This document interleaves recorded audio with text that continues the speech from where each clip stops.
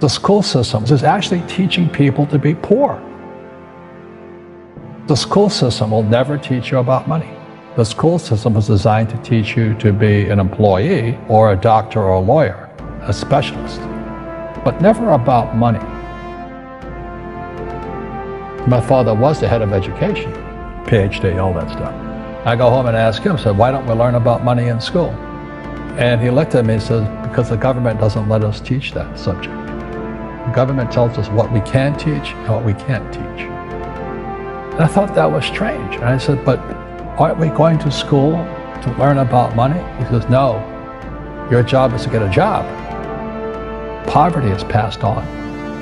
It's taught in your families. And middle class is taught in families. And so the people right now who are sitting at home, who are struggling financially or worried about money or unhappy, they may be making a lot of money, but unhappy with what they're doing, it was probably taught to you. You know, your superego was taught, get a job, work hard, or you'll never be rich, or the rich are evil, or whatever.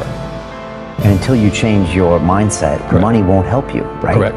And we see that with people that win the lottery, people that make more money, they still have the same problem. Right. Because they have that poor man's soul. Correct. If you're poor, you'll always be poor.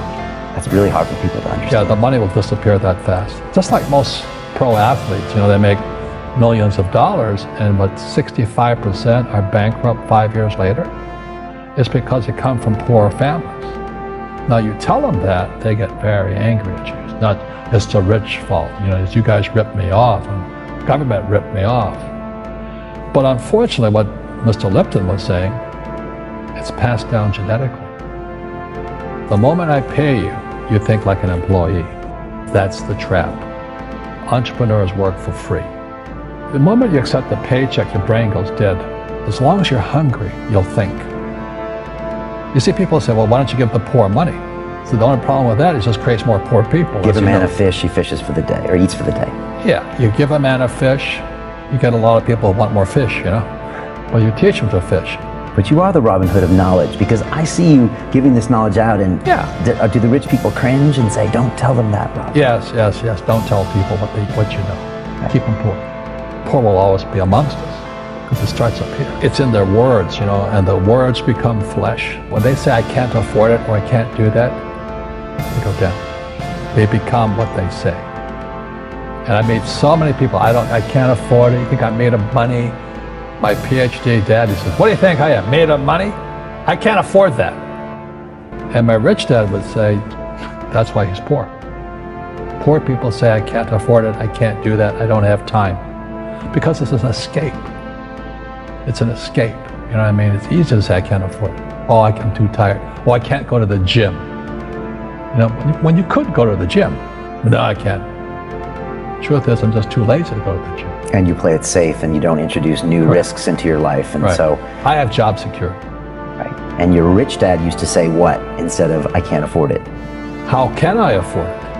How can I do that? You know, what would it take? Or why should I do that? A question opens the mind, a statement closes the mind. So when you say, I can't afford it, your mind shuts down, and you become what you say. You know, people say, well, money is not that important to me.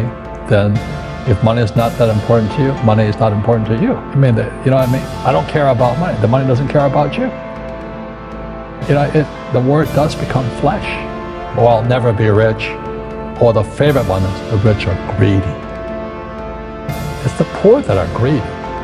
You know, if you think about it, because to be rich, you have to give something. You know, I have to produce books and games, and I purchase real estate, I provide housing, provide jobs and all that. That's why I'm rich. But greedy people produce nothing. Oh no, it's the rich that are greedy. And I'm going, hey, sports fans, you know, you point a finger forward, 3 are pointing backwards. And so as we know, there's a big attitude problem against the rich today. We all have fear. You know, to be truthful, we all have fear. It's just how you deal with it. You know, Einstein said, you know, imagination is more important than knowledge, but knowledge empowers imagination. And what most people lack is real business knowledge, like accounting, you know, like debt, like taxes. You got to know that stuff. but they don't teach it in school to anybody. You know, people who are afraid of making mistakes like they teach in school, they don't ever grow. Because spirituality is there's good and there's bad, there's right and there's wrong, there's up and there's down. Most people only want to be right, they only want to be positive. Well, you can't have that, that's not reality. Every time I failed, it was like, good, I said, okay, what have I learned? And the average person, the reason they're poor is they haven't failed. You know, they play it so safe, they haven't made any mistakes like they taught in school. That means they don't learn anything. That's why the school system's actually fundamentally corrupt.